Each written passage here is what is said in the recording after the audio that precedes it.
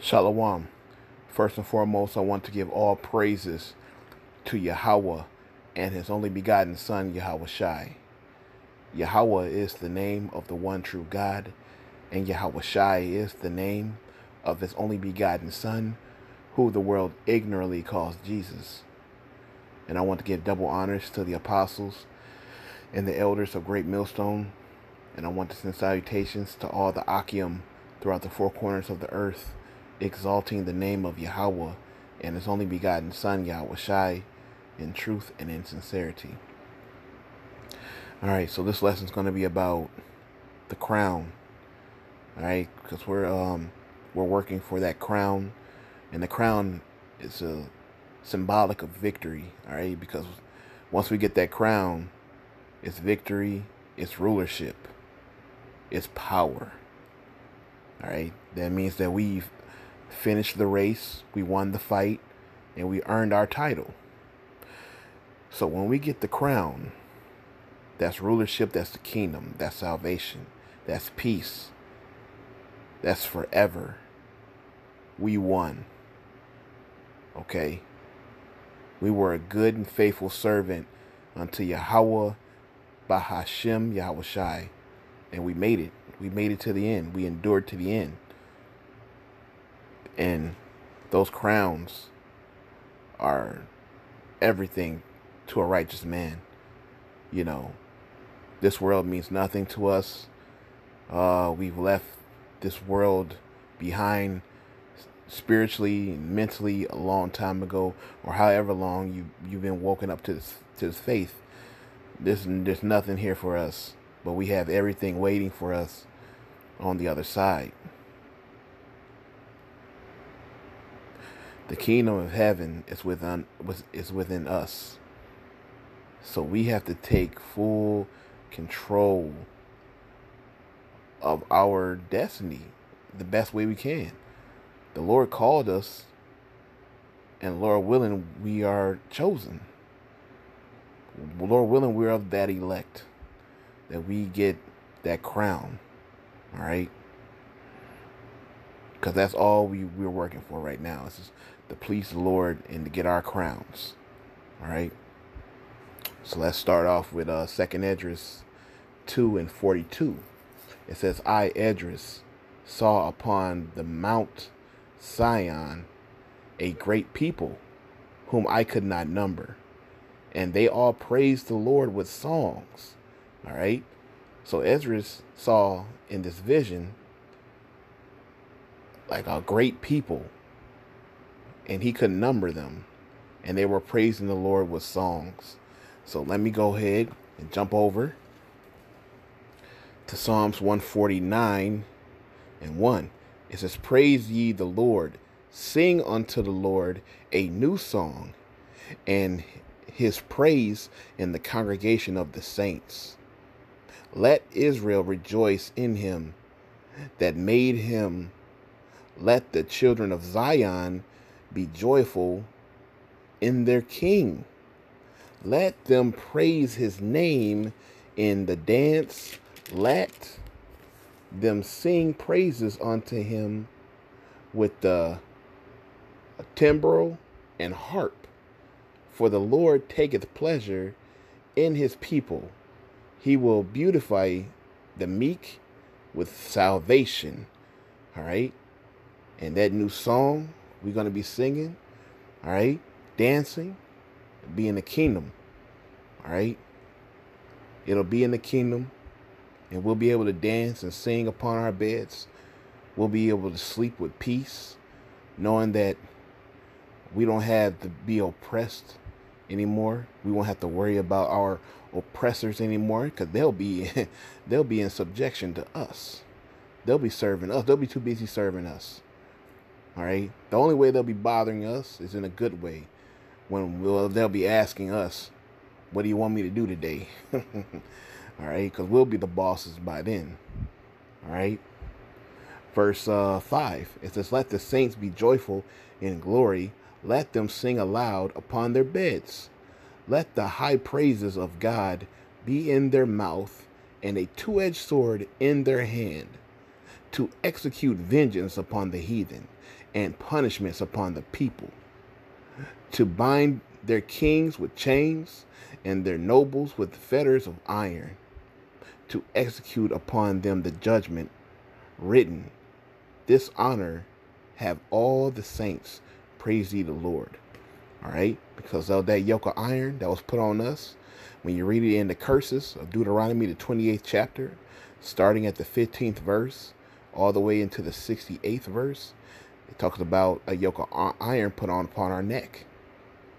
And then when you read, Lord willing, I'll grab it right now, in Deuteronomy, those things that were happening to us, it's going to happen to our enemies. This is, oh man, where you at?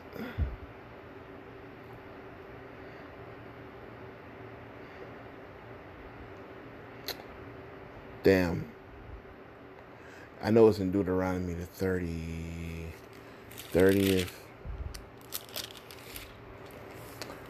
Slovakia.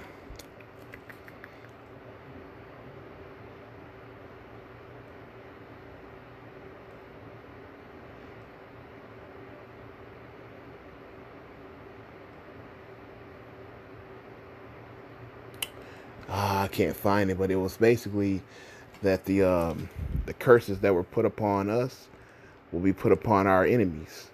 All right, I know it's in Deuteronomy, but I can't find it right now. But Slovakia, but those curses that were put upon us are going to be put upon our enemies. All right, so everything that they was doing to us, you know what I mean? Those curses are going to turn onto them. All right, because what goes around comes around. All right, you reap what you sow. All right, so all that wickedness that they was doing, that they feel like they got away with, all right, they didn't get away with anything. It's going to be put back upon them, all right, in a major way. All right, because that's payback. The Bible says that it is a righteous thing to recompense them that trouble you. Recompense means payback. So that payback is on the way. All right. Man, you cannot escape that, man. All right. So that song that we're going to be singing in the kingdom, it's going to be a beautiful song. And we're going to be celebrating. All right. Now back at 2nd Esdras 2 and 43. It says, and in the midst of them there was a young man of high stature, taller than all the rest. Upon every one, it says, and upon every one of their heads he set crowns, and was more exalted, which I marveled at greatly. Right? And that young man is Yahushua. All right? And he said, setting crowns upon these men. All right? And so I asked the angel and said, Sir, what are these? And he answered and said unto me, These be they that have put off the mortal clothing and put on the immortal, and have confessed the name of God. Now are they crowned and receive palms, all right, which is a form of victory. All right. So in Revelations, it talks about don't be caught without your garments. That's talking about your spiritual garments. All right. You don't want to be caught out here without your garment. Meaning you don't want to be caught out here naked. All right. So you want to put on the Spirit of the Lord. So those are the righteous men who put on the Spirit of the Lord. All right. And walked in the Spirit, prayed, you know what I mean, kept the law, statutes, and commandments, and were faithful unto the end. All right. And they got those Psalms. All right. So let's go ahead and grab this. Revelations 9, or Slakia, Revelation 7 and 9. Now, if you read from the top, this is all talking about Israel. All right. 12,000 from each tribe, starting at verse 4. And you read on down. It goes from Judah to Asher to Simeon all the way down. Now we're going to read verse 9. It says, for this I beheld, and lo, a great multitude which no man could number, of all nations. So you look up all nations, right? Ethnos, a multitude, all right? Because what? Our people were mixed up amongst the nations. They were scattered amongst the nations, all right? So our people were mixed amongst all the nations. So all our people are everywhere, all right? So it says of all nations, because that's where our people were. They were mixed amongst different nations. As a matter of fact, let me go ahead and grab that real quick. Lord, when I know it's in Acts. It's in Acts 2.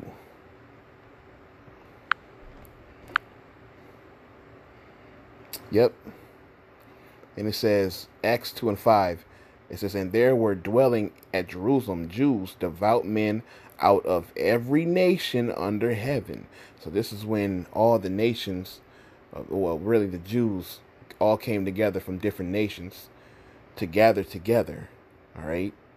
And as a matter of fact, I'm reading verse 6.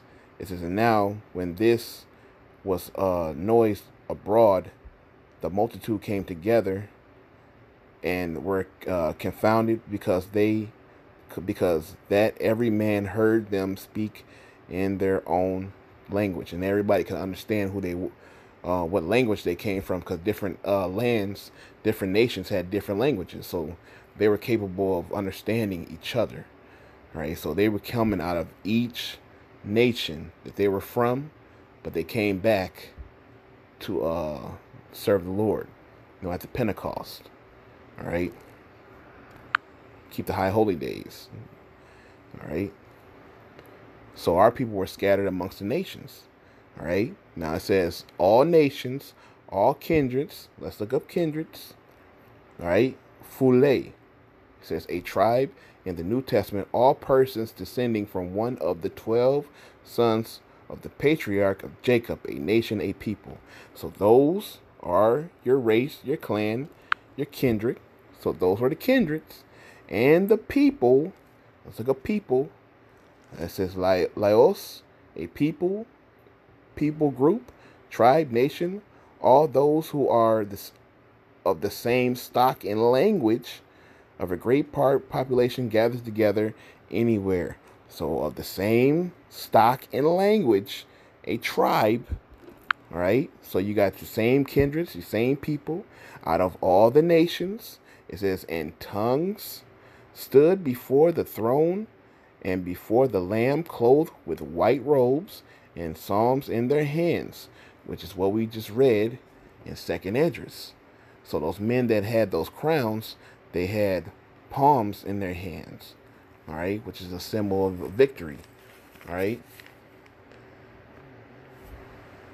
So those were the men that had those crowns, all right. So back at 2nd Esdras 2 and 46, it says, and then said the angel, and then I said unto the angel, what young person is that crowneth them and giveth them palms in their hands? So he answered and said unto me, it is the Son of Man, whom they have confessed in the world. Then began I greatly to command them that stood so stiffly for the name of the Lord. Then the angel said unto me, go thy way and tell my people what manner of things and how great wonders of the Lord thy God thou hast seen. All right. So these were the ones that praised the name of the Lord. All right. They praised the name of Yahweh Bahashem Yahushai. If you don't praise the name of the Lord, you're not going to get no crown. You got guys out here who claim that we don't know the name and that the name of, that you ain't got to say the name of the Lord and all this nonsense. But yes, you do, because the Bible says so. This is Sirach 17 and 10. And the elect shall praise his holy name.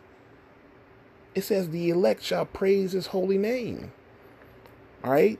Thus saith the Bible. All right? The Bible says this. All right? It says at Sirach 13 and 14, it says, love the Lord all thy life and call upon him for thy salvation. The elect are going to do that. Those are the ones that put off the old nature and started calling on Yahweh B'Shem Yahushai in truth and in sincerity. Those are the elect. Those are the ones that are going to get those palms in their hands and those crowns. If you're not of the elect, if you're not calling on the name of the Lord, all right, you're not. So with that, all praises to Yahweh B'Shem Yahushai.